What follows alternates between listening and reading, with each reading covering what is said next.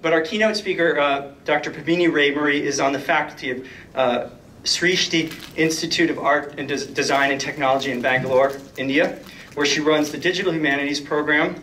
Her research interests and publications encompass comics, game studies, feminism, feminist protest, the history of the book, so the role of cultural specificity in the digital world. She is currently vice chair of Global Outlook, Digital Humanities, the editor-in-chief of SHARP, the Society for the History of Authorship, Reading, and Publishing, kind of a classic 90s organization, history of the book, and she does the newsletter for them, and managing editor of DH Commons. She's also, as you've observed through her comments here and other ways, an astute observer of the trajectories of DH as it's practiced in a variety of global contexts, and the differences that obtain in these situations. In her 2015 essay, Making Culture, Locating the Digital Humanities in India, she writes, as the digital humanities grows more visible in South Asia, it is necessary to recognize the ways in which disciplinary practices might diverge in these regions, owing to the exigencies of language, rate of technological growth and obsolescence, and different institutional cultural histories, all of which combine to create an alternative definition of what the discipline might offer. The contours of the discipline necessarily shift with both geographical and intellectual location, and theoretical practice emerging in the Global South, which is what the essay is focusing on, has to adapt to different infrastructures, languages, and technologies. In that paper, she explored this difference through the concept of jugaad, a MacGyver-esque term that suggests an indigenous combination of making do, hacking, and frugal engineering. And so she's engaging with the whole hack-yak thing through this wonderful kind of original focus. In this way, her work offers a new cultural correlatives and reconceptions as it continually seeks to add further nuance to ongoing discussions as to the state of the field and indeed extend the limits of the discipline. It is precisely this sensitivity that our present moment calls for. And so we welcome Padmini. Her present paper is entitled Dismantling the Master's House, Practicing DH in the Global South.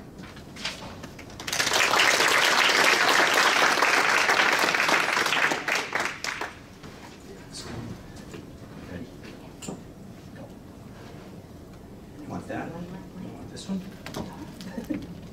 Go for that one. Do we double micer? Yes. Yes. Yep, okay. Let me do the one. Just put those together. Yeah, this one's fine. We got her on? No. Can you hear her? No. I know.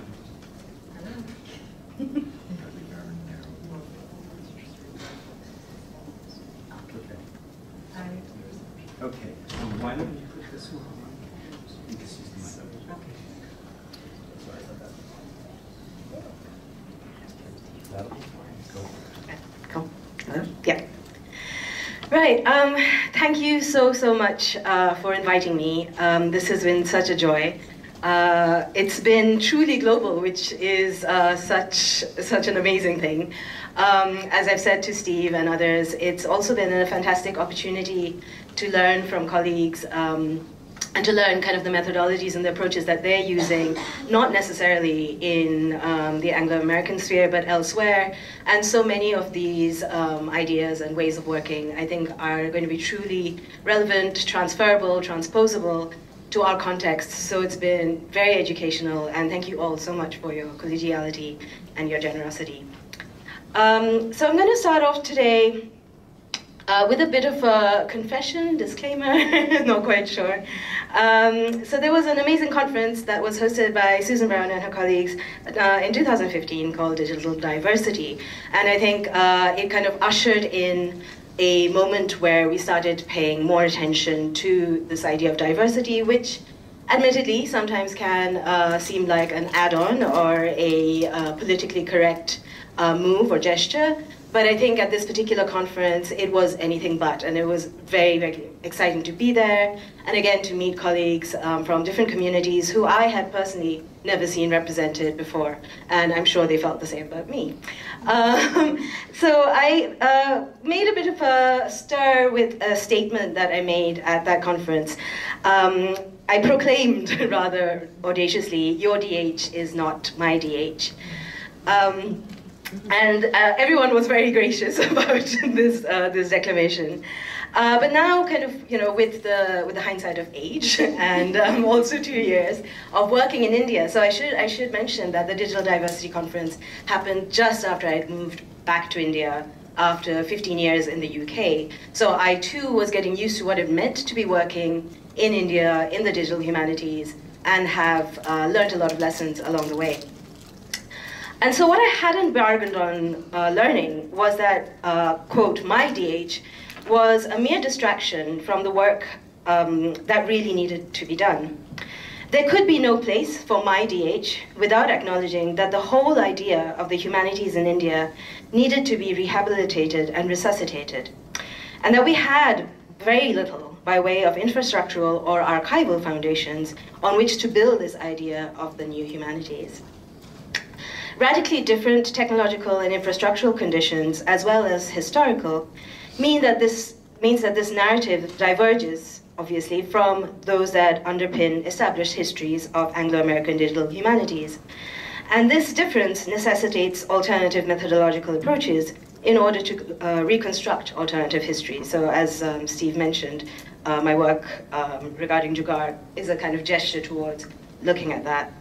The work of Gentry Sayers, who has been a great inspiration for me, and others at Maker Lab at the University of Victoria on their cultural kits for history, for example, while emphatically not exercises in replication and more in remediation, and in foregrounding, quote, how the past is interpreted through present conditions, exhibiting history as a collection of refreshed traces with both loss and gain, close quote, often relies on historical material culture, such as patent documents, illustrations, artifacts, in order to inform their creation, much of which is conserved and made available by Victorian values of empire building and taxonomic collection.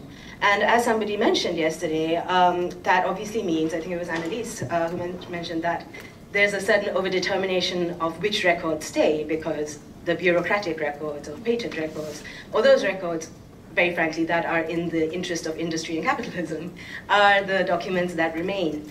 And as a consequence, try as I might to reconstruct the kind of work that Gentry does, it's impossible. We don't have those documents. And there's an excellent essay written by an architect, actually, about the history of design when it was kind of started in Britain and kind of exported or imported into India, about how whatever was made by craftspeople in India was not deemed as something that could be patented. So Paisley, for example, the pattern Paisley, because it was an overflow of some kind of primitive creativity, as opposed to any other form of design that was coming out of Britain. So this kind of very blatant racism when it came to design and intellectual property. So the history of indigenous technologies in India is often patchy and obscured by more visible archival material, which asserted colonial structures of oppression, complicating the use of modes of inquiry such as Gentry's for digital humanities work in India. So, even if we wanted to adapt it as a methodology, it's something that requires a lot of reconsideration before we kind of think about bringing it into our teaching and our research. I am keen to posit our current engagement with DH in India as a necessary phase, but not one whose outcome further embeds the discipline rather than its practices in the academic landscape. So basically, I'm trying to say that digital humanities is dead. Long live the digital humanities. Because I think it's because of the particular moment that we're at. I don't want to, and this goes against everything that I do. I run a master's in digital humanities, but I don't want to kind of transpose it into our space without being thoroughly nuanced about it. And so I think what we're actually talking about is the humanities, and as I go on, I hope it'll become clear why that's increasingly crucial to observe. Instead, I feel we should be using DH in India as a jumping off point and tactical mode for enlarging the scope of the humanities in general, in order to prise open institutional resistance to accommodate and legitimize essential research in fields such as Dalit, feminist, and indigenous studies. These interrogations of received knowledge must operate on different terrains. So these are the kind of areas that I feel we need to completely rebuild from the ground up, which, as you can probably tell, is everything. So ontologies, epistemologies, archives, praxis, pedagogies, and histories, all of these work in tandem with each other. They do not operate in isolation and are necessarily complementary and reciprocal in their scope. But this roadmap, as it were, allows us to think constructively about what is at stake and hopefully serve as a compass for the work that we need to do going forward. As I hope the rest of my talk will demonstrate, these are necessarily inextricable from one another, and it is essential to remain alert to all of these while we delineate what might account for digital humanities work in India. So the first facet of this I will look at is the idea of histories. So as early as 1792, the superintendent of the East India Company's trade activities, evangelist and erstwhile military man Charles Grant, articulated a justification for introducing Western knowledge, values, and English education to India in his observations on the state of society among the Asiatic subjects of Great Britain, particularly with respect to morals, and the means of improving them. Grant's proposal was as follows, and that's what you see here. The true cure of darkness is the introduction of light. The communication of our light and knowledge to them would prove the best remedy for their disorders, which Grant described as ignorance. And if this remedy is proposed from a full conviction that if judiciously and patiently applied, it would have great and happy effects upon them, effects honorable and advantageous for us. This narrative of how such ideological formulations underpinning a colonial agenda shaped the basis of school and higher education in India are now well rehearsed. The work of scholars such as Gauri Vishwanathan, Harish Trivedi, Priyampada Gopal have argued how these were hegemonic interventions enlisted by the British to perpetuate their rule and to create a bureaucratic workforce that would enable them to do so. Others, such as Alok Mukherjee and Radhika Parameswaram, have gone on to demonstrate how these hegemonies still resonate in post-independence India, granting cultural capital to a high-caste elite. Although, as Mukherjee also proposes, quote, English is the terrain on which women, Dalits, and other people with a transformational agenda, for example, are waging their own wars of position in the name of broadening the English curricula and making them more exclusive or applying different critical frameworks. I will just clarify here for people who might not be aware, Dalit is a term used for non-dominant caste peoples. It is the term that they use to define themselves. Traditionally, the way that it has often been discussed is upper caste and lower caste, high caste, low caste. Obviously, these are extremely insulting and derogatory terms. So it's dominant caste or non-dominant caste, but the Dalits prefer to use the word Dalit for themselves. So yes,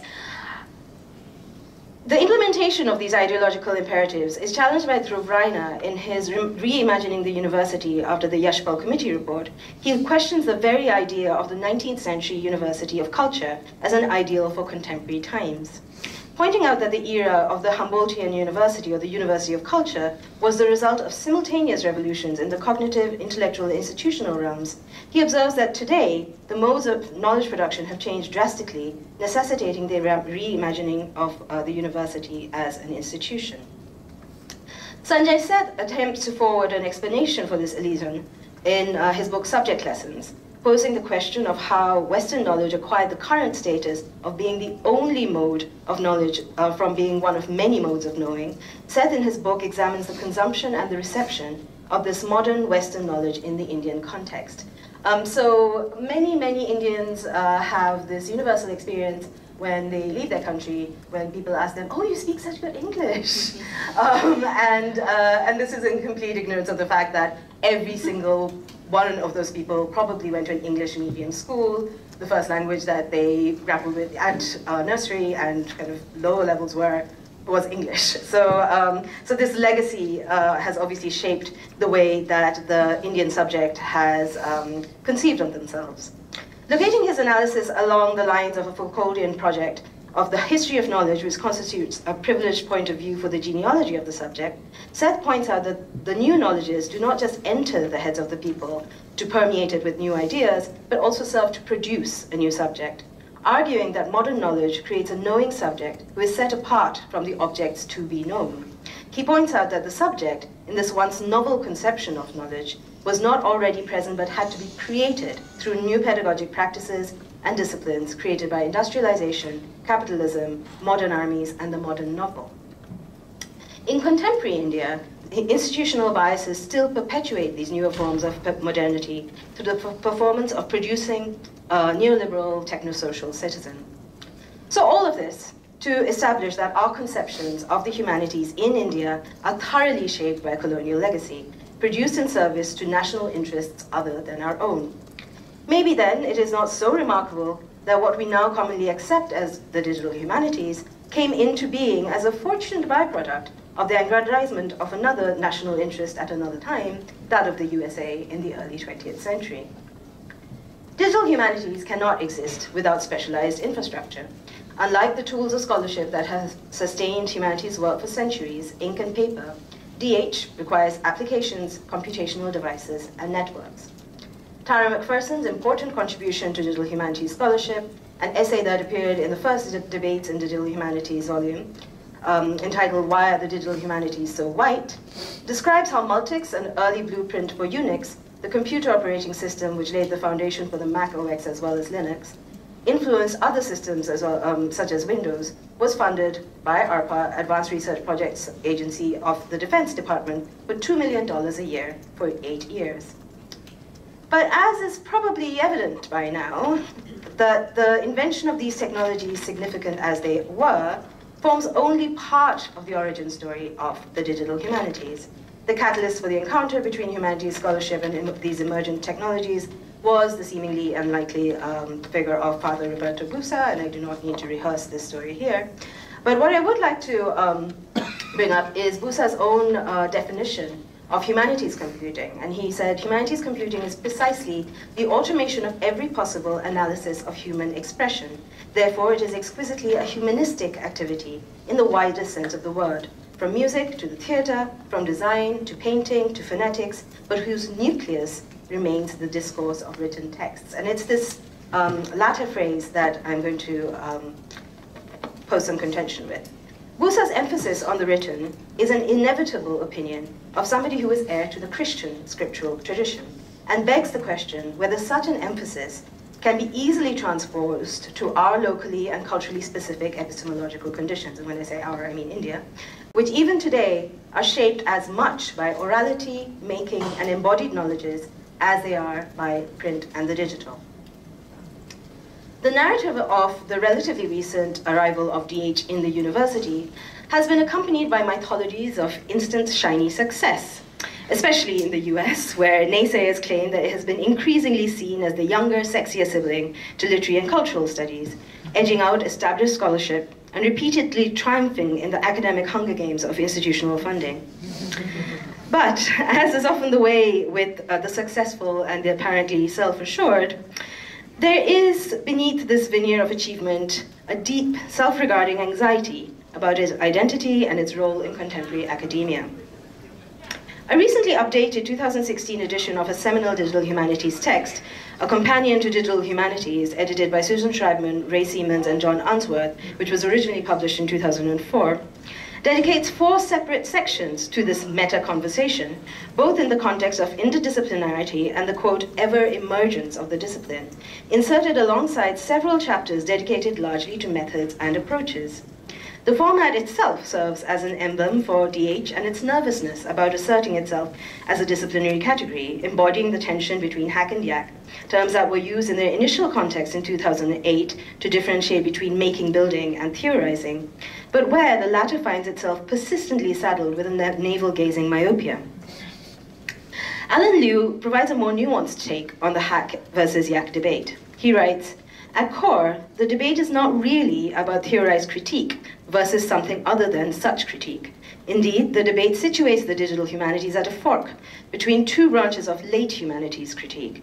One, a hack branch, sometimes referred to as critical making, affiliates with, but is often more concretely pragmatic than thing theory, the new materialism, actor network theory, assemblage theory, and similar late post-structuralist theories.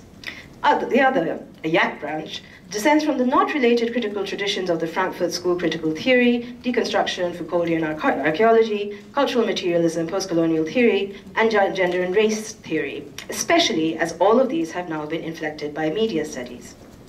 These exploratory engagements are not restricted to the US alone.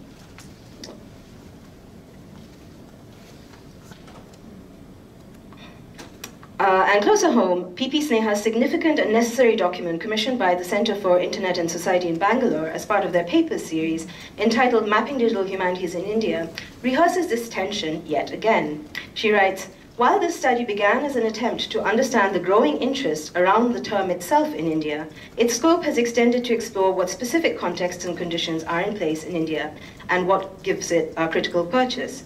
5 universities now offer various programs in digital humanities in India, ranging from a master's degree to certificate courses, and there have been several workshops, winter schools, seminars, and 1 national level consultation over the last 5 years. Academic and applied practices focus on the building of digital archives, film studies, game studies, textual studies, cultural heritage, and critical making, just to name a few. While these efforts have managed to create a growing interest in digital humanities, there is still a lack of consensus on what exactly constitutes the field in India. Thus, questions around definition, ontology, and method remain pertinent, as does the need for recognition by the national academic bureaucracy. And the national academic bureaucracy that she's speaking about is the University Grants Commission, that grant degrees, and they do not recognize digital humanities as an academic category at all. These considerations, as Sneha points out, also act as a corrective to the notion that conceptions of digital humanities as a discipline are universal. The originary narrative underpinning its emergence in Anglo-American academic discourse necessarily diverges in India and other countries in the global south due to differences in access, language, sociocultural mores, and infrastructure. Sneha also gestures towards the need for caution when applying DH to the Indian landscape. She writes, this mapping did not begin with an assumption of a field called DH being extant in India, and therefore as an examination of its challenges and possibilities, but rather to understand how DH-like practices have evolved and converged at the moment under what appears to be like a placeholder term, and the implications for this research and learning. As the work of Shukanta Chaudhary, Radhika Gajala, Lawrence Liang, Nishant Shah, Ravi Sundaram, and others have shown, there is a distinct need for digital humanities scholarship to incorporate its own histories of computing and internet use, while always remaining alert to its own exigencies of cultural and linguistic difference and political histories, which inevitably inflect outcomes such as who is empowered to build digital resources and archives, who is empowered to access and use such resources, and consequently who is represented online and how. While academics and thinkers in India are well aware of these developments, the development of digital humanities in India coincides with a key intellectual moment, that of the challenging of the hegemony of English literary studies in the university space, and more generally in the humanities university curriculum, both of which are these persistent remnants of a colonial legacy. The emergent sites of digital humanities scholarship in India, therefore, are not only found in the formal university space, an excellent example of which is the School of Cultural Texts and Records at Jabalpur University, but also in the work of such institutions such as the Center for Internet and Society, Sarai, which for the past 15 years has been working with academics, as well as in collaboration with artistic practitioners, focusing on, quote, the interface between cities, information, society, technology, and culture. Information infrastructures, histories and contemporary practices, and social media, contemporary histories and archaeologies, as well as my own work at Shrishti, which is a design school, and thus places an emphasis on making as a mode of thinking through humanities concepts, while privileging historical, sociocultural, and politically contextual understandings of local use, and the creation of indigenous technologies, both within and without the realm of the digital. While the technocratic state demands subjects who are willing and able to, align themselves with the notion of Make in India and Digital India, which are both initiatives that the current Prime Minister put into play, the rapid rise of usage and internet penetration has also coincided with the increasing centralization of the web, created by tech behemoths such as Google and Facebook, which in the humanities, which creates an even more grave situation for those of us who see our work in the humanities as preserving the past and the contemporary moment for future generations. The bulk of internet activity now occurs on social networking sites. Search and mobile apps are therefore funneled through proprietary algorithms, which legislate the visibility of content, and can only be challenged by the active creation of archives, a still nascent undertaking in India due to lack of expertise and training and interest. I hope it has become apparent in my talk thus far why, to my mind, a manifesto of values that we should champion and prioritize in DH practice in India needs to be necessarily tended to with some urgency and alertness to our particular context. Our central concerns going forward should be addressing multilingualism and representation in the archive, while understanding and acknowledging that the history of oppression is always bound up with the history of technology, and that the tools that we use to make our lives easier often have severe implications for personal and political freedom of many kinds, and that in order to ensure social justice, it might be necessary to create interventions and/or build tools that reflect our local and regional needs. So at this point, I want to quickly allude to what I've described as archive jamming.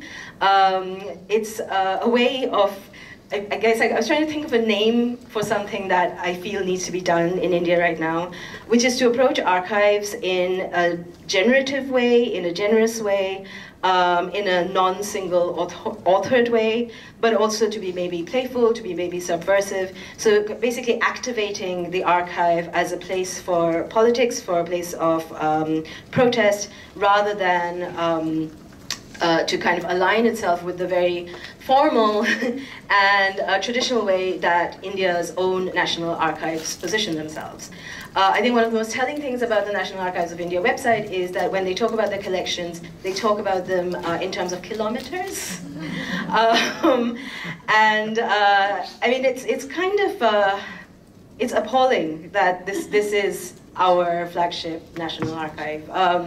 Their technologies and their methodologies are highly suspect, and they don't actually have somebody in harness right now as heading up the institution. There have been charges of corruption. So yes, that's what we're up against.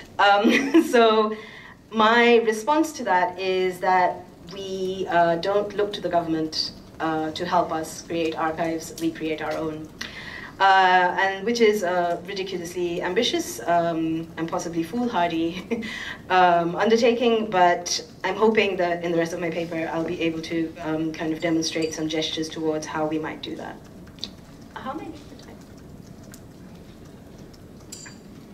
Okay, I'll just keep going.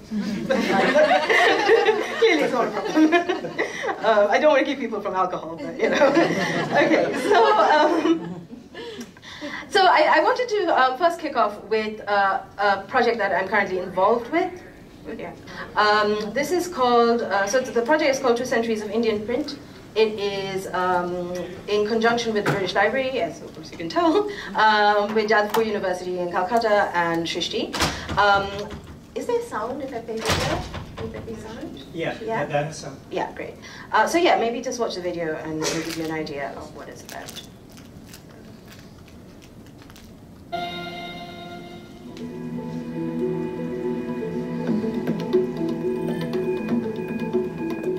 What the British Library holds in terms of its collections is the world's cultural heritage.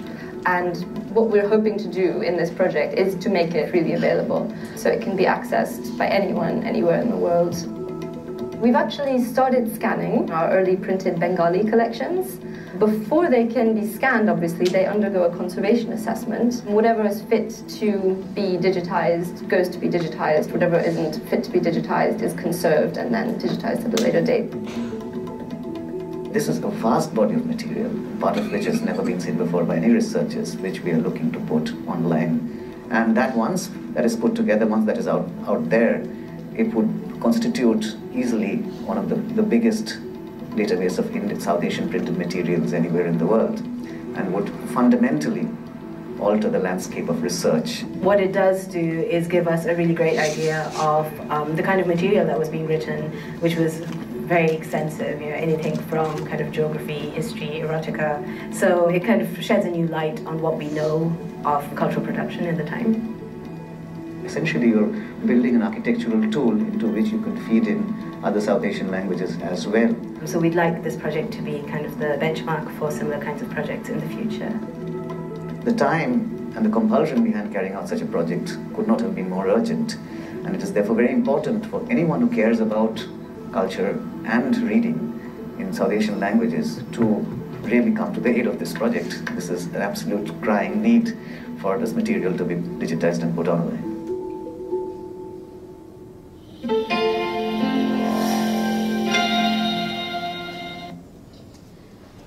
So yes, the 2 Centuries of Indian Print project basically aims to digitize 200,000 pages of Bengali books that were published between the late 1700s and the early 1900s. The reason why Bengali was the language that was chosen as the first language, because British Library, unsurprisingly, has the largest number of South Asian language content outside South Asia, was because Abhijit Gupta, who was featured in that video, put together a short title catalogue of all the extant Bengali books in the world. Therefore, we had a guide to decide which books were going to be digitized. The plan is that this will be a 2-year project, and we're kind of midway now. And then the next language to be digitized will be Tamil and then Urdu. We had considerable pushback from the Indian government, who were upset that we were not doing Sanskrit manuscripts. But I think manuscripts actually, because of their very because of their political positioning, actually get a lot of care and a lot of conservation attention paid to them. So we kind of felt like this would be a good idea to undertake. What has been exciting about this project is that I tend to think of it as an act of digital repatriation. When I said that phrase in the British Library, there was like, but it's true, and it needs to be done. And I think when Doc Porter was talking about their project at UPenn yesterday, it obviously kind of resonated, because we too were kind of keen that it be as widely available, and it will be. So all of these 200,000 pages are going to be freely available to anybody in the world with access to the internet. What we are also doing, which we hope will kind of sustain the project and thinking about digitization in India, is that we're doing small workshops with small libraries in West Bengal who don't have training in digitization or in metadata management. And we are not completely disinterested in this endeavor, because what we realized, much to our alarm, is that no library catalog in India is interoperable with other library catalogs. There are no open APIs, so it's very, very difficult. And of course, language is a problem, so metadata is actually all we have to work with. So if there isn't a consistent metadata standard for all these libraries, then we are going to be in a lot of trouble.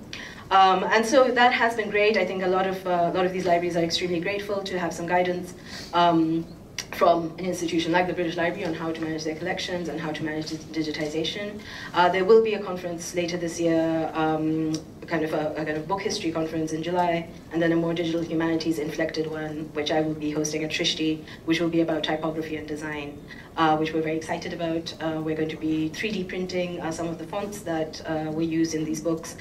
So yeah, it's quite a thrilling project to be working with. But what's also wonderful is that the portal will also include the catalogs from the other libraries as well as the British Library's holding, so it will kind of bring them together as a single corpus, and hopefully facilitate scholars both in South Asia and abroad. So I think that's kind of one way that I kind of imagine archive jamming as a kind of way of getting back what we can from the colonizers, but also kind of making that generative, making that useful, making that a necessary contribution to our cultural heritage. A very different way of doing that is the game that I mentioned earlier this morning, called Antariksha Sanchar. This was a game that was set in Tamil Nadu, and I was complaining why it wasn't in Tamil. It's a point-and-click adventure that was inspired by Ramanujan, who was a very famous mathematician, and it is kind of rigorously modeled on real buildings in South India, so it kind of does this kind of double act of kind of cultural preservation, conservation, kind of publicity for these artifacts that need to be preserved, It's also a glorious transmedia project. It has an album, it has a comic book. I'm not responsible for any of all that. I work with a design consultancy called Quicksand, and we have worked together to create this game, and it's been a joy. But also, I think, an extremely good example of best practice when it comes to thinking of the archive in kind of more playful and more engaging terms. The archive does not have to be, the static place like the National Archives of India, for example. So yes, I just kind of wanted to kind of flag those two projects up. Right. So now to talk a little bit more seriously about archives, and specifically the concept of representation within the archive. There is a tendency to perceive manifestations of technology as well as of the archive in metaphorical terms, which often results in an erasure of embodied materiality of the bodies who perform, create, and populate those archives. As we continue our work in the digital humanities here in India, it is crucially important that we constantly remind ourselves that the threats of erasure that endanger corporeal bodies are readily reproduced in the digital archive unless there is every effort made to guard against this violence. In order for ethnology to live, Baudrillard asserted, its object must die, and by dying, the object takes its revenge for being discovered, and with its death defies the science that wants to grasp it. Mbembe, for example, gestures to the necessary death of the author of a document in order for it to enter the archive and acquire archival value. He focuses on the historian's handling of dead and living time, with the archive forming both the original point from which historical time is constructed, as well as the sign of death. I would argue, though, that the digital moment complicates this notion of death as the starting point of the archive, where event and comment collapses the notion of the mortal moment by inhabiting a state of always becoming. Considering the archive, therefore, requires a deeper examination of the politics of the archive itself, requiring an alertness to how seemingly neutral Western criteria and classifications, which were inherited as a colonial legacy, are in fact tools for maintaining the role of an archive as an imperial project of domination and affirmation. The administrative archive, in the strict sense, is read-only memory. One cannot simply take out archival records because they are politically incorrect. Neither can the archival order as such be easily changed according to a new discursive will. Just like in computing, a rewriting of code in the operating system would make the whole function collapse. The rise of the modern nation-state required a foundational narrative of its temporal genealogy, resulting in a reorganization of the archives, a Hegelian gesture, in the name of history.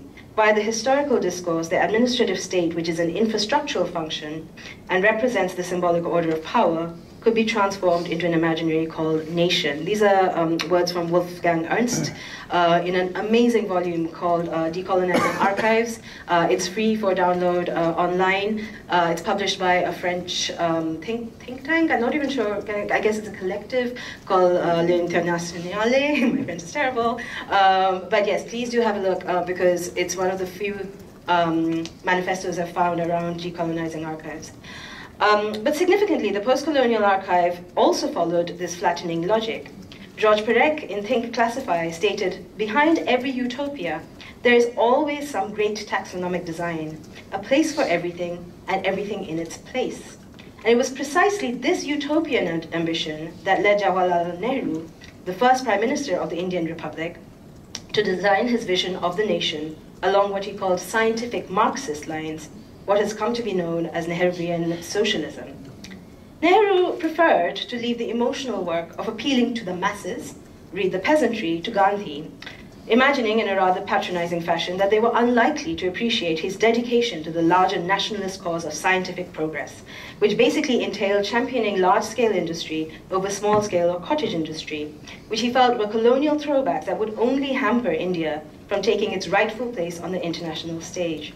Nehru was confused by spontaneous uprisings and the fact that the peasantry, who were by and large non-dominant caste, might envision another idea of India, which valued their labor and their ties to their lands, such as the Tebaga movement, which was one of the first political peasant movements in the wake of independence to challenge the feudal landowners. And it was seen by Nehru as an inconvenient resistance to, that undermined the much vaunted national agenda. You might ask, what has this got to do with the project of the digital humanities in India today? This, by the way, is an illustration by Somnath Hoare, who was a Bengali artist who went to Tebhaga to document the uprisings in the late 1940s. So this happened yesterday. Might seem quite familiar. So the University Grants Commission, much in the way of the NEH, have threatened to cut funding, but very particularly funding that is dedicated to work on non-dominant caste and Dalit work. According to the Ministry and the UGC sources who spoke to the Telegraph, this order has been sent to all those centers that have not been upgraded to a full-fledged department by the universities. And as I said earlier on, there's considerable institutional resistance in these universities. Hence, it's kind of a chicken and egg thing. The department will never come into being, so they will just now be gotten rid of. It's ironic that these centers which research Dalits, B.R. Ambedkar's philosophy, social exclusion, and inclusive policies such as reservation are being closed down when the University Grants Commission is funding courses on Vedic studies. Vedic studies is basically, well, I guess a discipline that kind of advocates Hindutva, the kind of Hindu right, and is obviously kind of not necessarily kind of in the interests of kind of human community. Sorry, I'm just like so disgusting. I'm kind of losing my words now. So yes, so what I find really kind of interesting but horrifying is that the conversation from Nehru's time has not changed. This idea of the techno-social citizen as being the only kind of citizen who has a right to inhabit space in India in the interest of scientific progress, and as well as the fact that not only are we talking about decolonizing archives, we also necessarily have to talk about de-Brahmanizing archives, so Brahmin being the most dominant caste. Because much of this willful amnesia is put into place and sustained by dominant castes. Not, it might be a hangover of colonial oppression, but it is very much perpetuated today by dominant castes. The timing of this particular diktat is not coincidental. The blatant gesture of censorship by this current government is a predictable response and explicit attempt to shut down debates and protests that have been raging for some time now, to end the institutional violence against Dalit and non-dominant caste communities that has been evident in every sphere of Indian public life. These demands have recently been amplified by the suicides of two young scholars, Rohit Vemula, in early 2016, and whose death served as a flashpoint for widespread protests nationally, as well as Ranjini Krish, who tragically killed himself last week. Both Vemula and Krish indicted and implicated anti-Dalit bias on the campuses of the country's most prominent universities. Judith Butler, by way of Banu Bargu, speaks of how protest in an age of seemingly decorporealized warfare, think of drones for example, is being performed by voluntary human shields, who sacrifice, or at the very least calculate, consequences with their own bodies, reckoning on themselves as embodied human capital. These strategies, described by Butler and Bargu, I would argue, have been deployed by both Vemula and by Krish, instrumentalizing themselves in order to retaliate, and by doing so, splitting the binary of victim and agent. The anxieties incumbent on representing traumatized bodies such as this, as outlined in the examples above, are provoked by questions of representation and who has the right to represent any category or movement. The absence of an ethics of infrastructural care by technology corporations such as Twitter, Facebook, and Google diminish the agency of personhood to a spectral presence. Namrita Gaikwad has eloquently argued that a theory of haunting is an effective methodology to, quote, understand the complexity of post-colonial modernity and its silences. And I feel that these silences of post-colonial modernity can also be transposed to the key of neoliberal neglect, as practiced by these hegemonic technology corporations, which regulate our actions and activities in virtual spaces, demonstrating that hegemony, as Derrida says, still organizes the repression and thus the confirmation of a haunting. Haunting belongs to every hegemony. And the reason why this is particularly pertinent is that one reason why the Dalit struggle has been increasingly visible and potentially being considered a danger to the administration is that many of them now have access to the internet, are well-educated, are English-speaking, and use platforms such as Facebook, Twitter, WhatsApp for mobilization, for protest. And Rohit Vemula very famously kind of wrote long kind of Facebook posts about his life, about what it was like to be Dalit. And so this is a wonderful initiative.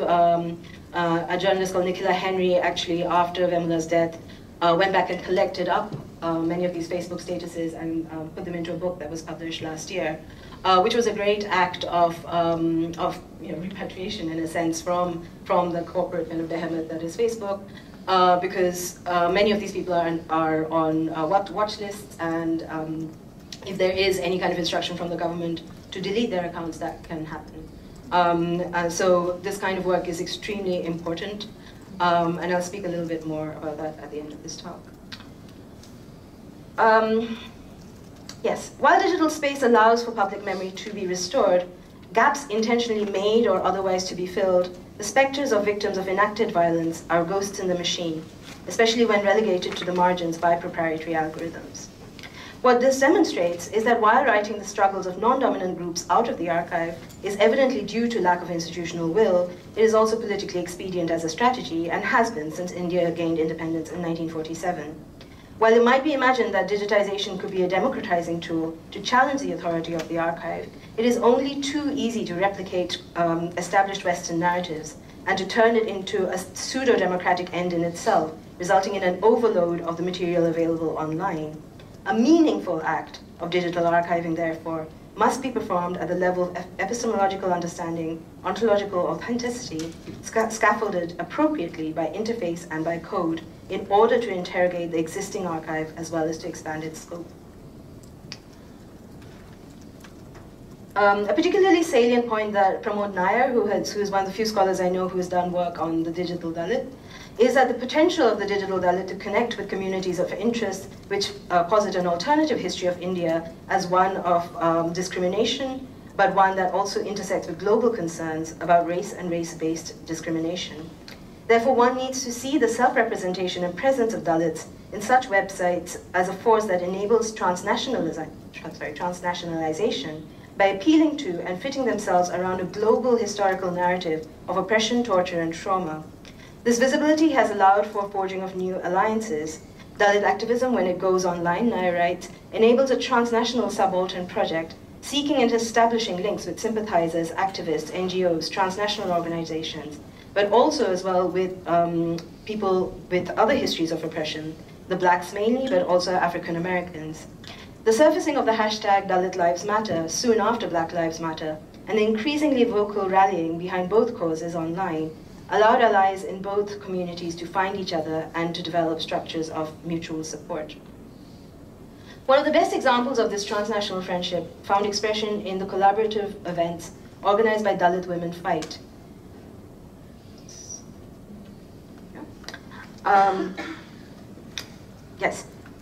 With grassroots Black Lives Matter activists in 2016, DWF, founded by Thenmozhi Soundarajan, is a visual chronicle of the activities of the All India Dalit Mahila Adhikar Manch, an association of Dalit women activists who organize a month-long yatra or campaign, traveling through India, visiting every state, and holding public meetings where they undertook the Ambedkarite tenets of educate, organize, and agitate. They worked in collaboration with local groups to publicize the Scheduled Caste and Scheduled Tribe Prevention of Atrocities Act, and to help provide recourse to justice for caste-based violence, as well as support for survivors. The Manch organized events to take these claims to institutional authorities in the face of opposition and aggression, lending solidarity and knowledge to communities, to those who might not have felt empowered enough to assert themselves without the support of this larger network. DWF presents an alternative visual narrative to one that has historically accrued to Dalit womanhood. And here we've got some images. I would argue that the way that the Dalit female body has been parsed is usually one of abjection and victimhood, and that the digital archive has acted to considerably alter this kind of narrative around the Dalit female body. Dalit grassroots activist Manisha Mashal, who has been active in the movement since 2005, describes how significant the ownership and representation of Dalit identity online has been. Quote, "When the group was started, we were not avid users of Facebook, Instagram, or Twitter. It was in 2013 that we first used the hashtag Dalit Woman Fight. We took the yatra to the USA as well. We spoke in about 22 universities about our struggle. We talked about how Dalit women are suffering and being discriminated against. Yes, definitely there has been some transformation. Earlier, the media used to remain totally mute on our issues. In all those years, we took workshops trying to educate people on how social media and mainstream media is not benefiting us. It was not helping our cause or our struggle. So we endorsed the idea of creating and furthering our own voice through the same media, but by creating our own media, counter-media platforms." And I think this is one reason why Dalit Women Fight is remarkable, because it hasn't only harnessed kind of existing social platforms, but has kind of created a space for itself. That way we can, so through this social media movement, we can find out what is happening in Uttar Pradesh, in Haryana, and other states. The Dalit movement is shaped by this transformation. The women's struggle in Dalit movement is only beginning to find its space, and we are working on that. Dalit Women Fight is one such step towards liberation of Dalit women, close quote. As a dominant caste, urban, privileged, English-speaking feminist, I am aware of the threat posed to the narrative of our own multivalent feminist heritage, being overwhelmed by those whose levels of access to institutional knowledge and status means that their work is often parsed as definitive. The historical recovery of the pre-colonial and colonial past and the post-colonial formation of the nation-state have unsurprisingly dominated post-colonial feminist thought in South Asia. Indeed, as Maitreyi Chaudhary asserts, it was feminist historical research that laid the grounds for theorizing feminism in the region. However, it might be that the understandable preoccupation with undoing the legacy of colonial epistemologies and knowledges meant that the archive, or the idea of the archive, was only perceived as a site of imperial control rather than one that might be activated to produce new epistemological formations. There has never been a greater need or possibility than now to archive India's multifaceted feminist heritage. This will be incredibly difficult, yet essential task that will not only grant posterity and legitimacy to the various strands of thought and activism that have defined the movement, but also enlarge understandings of what it means to be a feminist in India by accommodating contrasting and fluid ontologies that are marked by local, regional, and other specificities. This is particularly crucial given that there is a danger of this narrative being overwhelmed by Indian dominant caste English-speaking feminists due to their access, but also their inclination to use social media and other tools for their feminist work. And I think it's been very interesting that I've been speaking to communities out with the big metropolitan cities, and many of them have said that they don't use social media to protest, they use social media to mobilize, but most protest actually happens on the ground and in the streets. And so there's a kind of, there's an overdetermination on this idea that social media feminism in India is basically defines what happens in the feminist sphere, which is very, very far from the truth. I'm trying to... and this is a brilliant example, actually, of how that narrative can be undermined. So this is Khabar Lahariya, which is a newspaper that is run entirely by non-dominant caste women. They write all the reports, they do all the journalism, it's very grassroots. It also now has an English version, which also has a social media channel, but yeah, again, like Dalit Women Fight, it is a space out with the social media hegemony, so that allows them to kind of articulate their own archive. So I think what I'm gesturing towards is this idea of an archive of the commons, a citizen's archive, one that would allow openness, one that would allow hybrid and mutable taxonomies, collective production, and universal accessibility. And there's obviously kind of a lot of work to be done here. I was extremely fortunate in one of those kind of happy coincidences to meet this gentleman called T.B. Danish, who runs a non-profit organization around technology called Janastu. And he has been working on this amazing project about annotating the web, and which kind of obviously moves the web away from its kind of corporate avatar and to a more kind of decentralized kind of, I guess, the idea of the web as it was originally envisioned. So for those of you who have used, is it hyperbole? Hypothesis? Yeah, hypothesis, thank you. Hypothesis. It's kind of like a similar idea. So where you as a user kind of create an inclusive community where you share your annotations, and so therefore every single person making those annotations they can do it, they don't even necessarily have to write it, they can record it, or they can take photographs, so they don't necessarily have to have high literacy levels. They are creating their own ontologies and their own systems to define their own archive.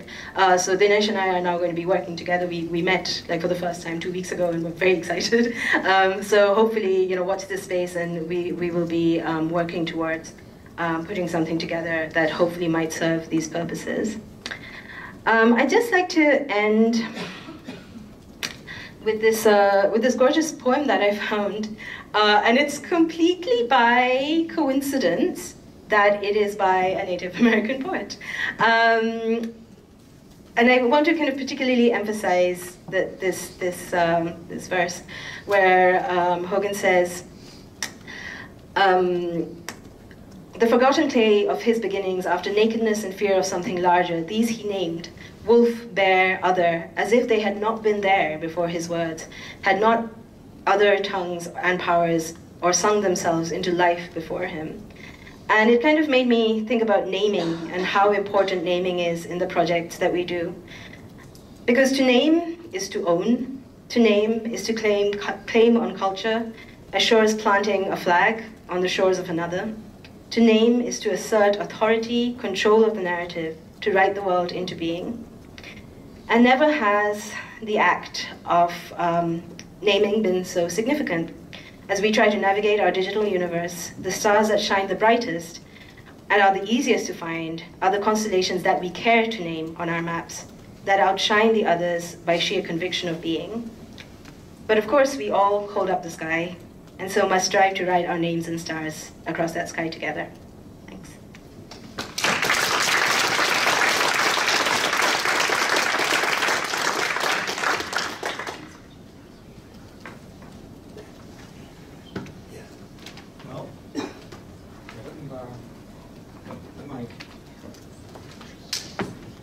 I know we are at our limits in certain ways, but a talk demands, as the poet says, original response, right? A form of love. So if there is original response out here, we will have it voiced. In the back.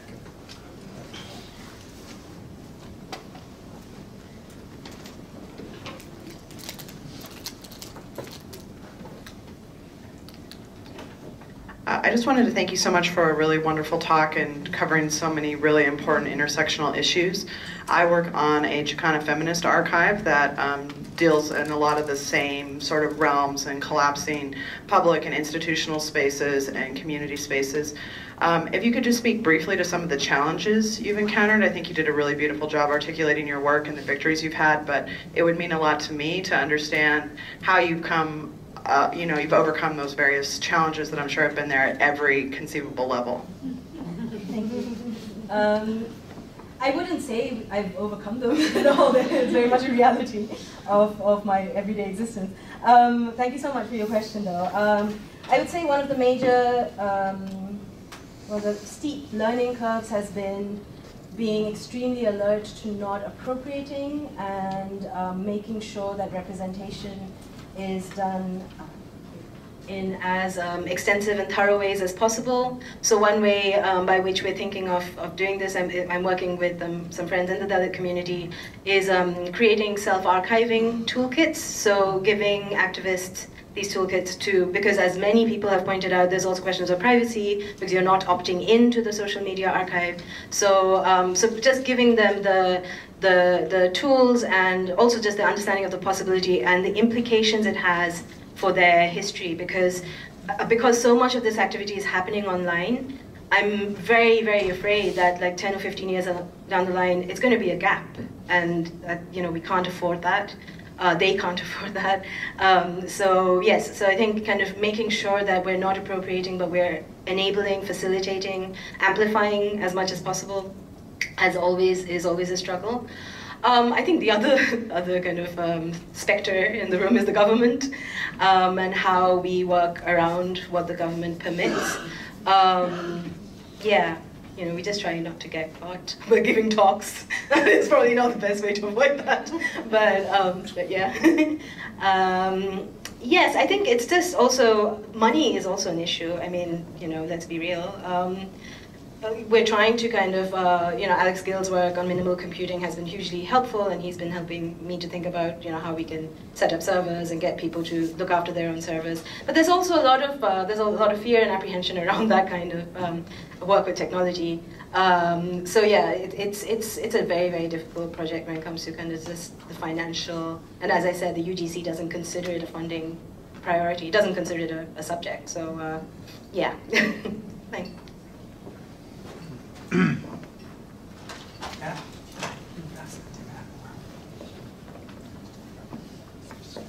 Thanks for a wonderful talk. I thought, I don't really have a question, just sort of I wanted to connect a few dots that I saw that were super important. Specifically, I don't remember on the 5 or 6 things that you had that we should rethink if technology itself was on that. Because I think that's one of the key things that you yourself brought up at multiple points in the talk, that there's these points where we have to start questioning sort of the business governmental shape that technology has, and realize that that itself is totally historically contingent and part of that inherited Western narrative from Silicon Valley to Washington, D.C.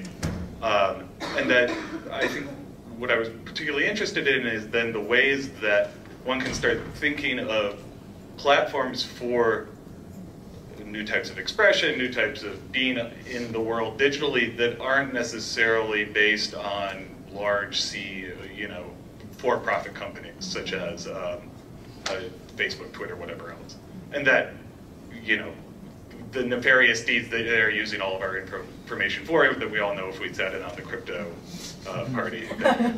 So I only encourage you to think through that part even more and to push on it even more.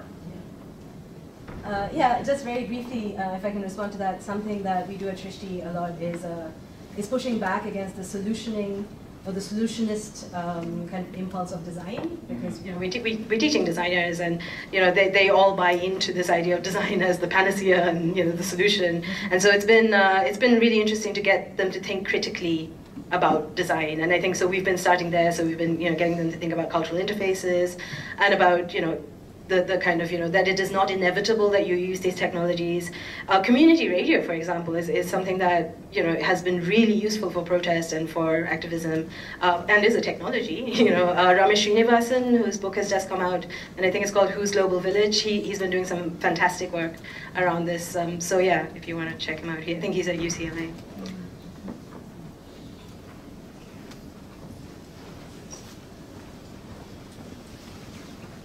This was beautiful. Thank you so much for that talk. Just a question actually to elaborate on the last questioner's sort of prompt there as well, to think a little bit about, or if we could invite you to think a little bit, or let us to talk a little bit more about the ways that this sort of practice has also intervened in pedagogical models at Srishti. So what kinds of curricula we're seeing that's newly being developed and how it's changed from what was there previously. Can this only be done at an institute that is an art, design, technology kind of institute? And I imagine no, but so.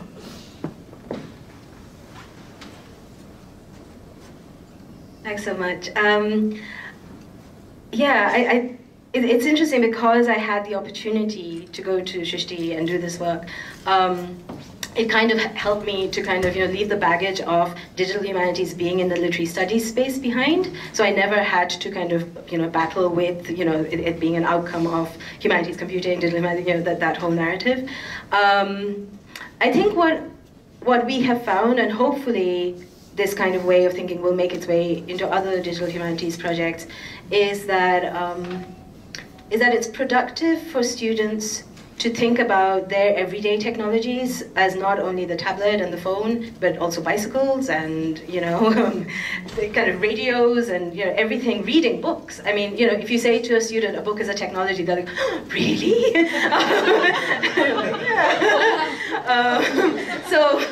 So, you know, so I have been trying in my own pedagogy, and, you know, my big book history hat, I guess, kind of comes in here, but to kind of, you know, get them to think about technology not only as the digital, because that is obviously so overdetermined and so legislated kind of by these modes. Yeah, I think critical making, I think, has, you know, despite what I said earlier on about how it's very difficult to do that kind of work in India because we don't have models or prototypes, it's still been great. I mean, our students did this great project this year where they were looking at Bangalore and they were like, oh, you know, it's the IT city and, you know, it's all about Silicon Valley and blah, blah, blah. But, you know, what happens to old technology? And they're all around, like, in their early 20s. And they were like, yeah, and, you know, why do hipsters like typewriters? Like, what's that about? and I was like, I don't know, go get a typewriter. And then they went and they met this typewriter collector who was also remarkable. And then they hacked it in order to generate images. And this was part of, actually, Srishi does something called the Festival of Stories, which is a collaboration with our subway, our metro system. So we have kind of art in public spaces. And so they just set up this typewriter, and when you type on it, it generates images. And then they just spoke to people when they encountered the typewriter and just asked them, you know, how they felt about it and what did they think. And one reason why they chose images was they wanted to undercut the idea that the typewriter was something that people only typed English on, because interestingly, near the metro station is the High Court, the Supreme Court, and the High Court, and there are lots of people, the stenographers, who type in Kannada, which is the local language, on typewriters. So they kind of wanted to play with that idea. They wanted to play with the idea of obsolescence, technological obsolescence. Also, you know, people who'd never seen a typewriter before, not necessarily because of how old they were, but just because of access. So you know, it was a playful, I thought it was a really nice way of working with, you know, getting their hands dirty and, you know, kind of, yeah, working with technology. So, yeah. I think everybody has been an exemplary audience, but it is time that you sustained us, and now we shall sustain you. But I do want to say, a year and almost a week from today, March 22nd, 23rd, 2018, our next symposium will be, and I want you to think about that on your calendars mentally and hopefully physically, and then rejoin us for a new and can't be better but equally urgent conversation. Thank you.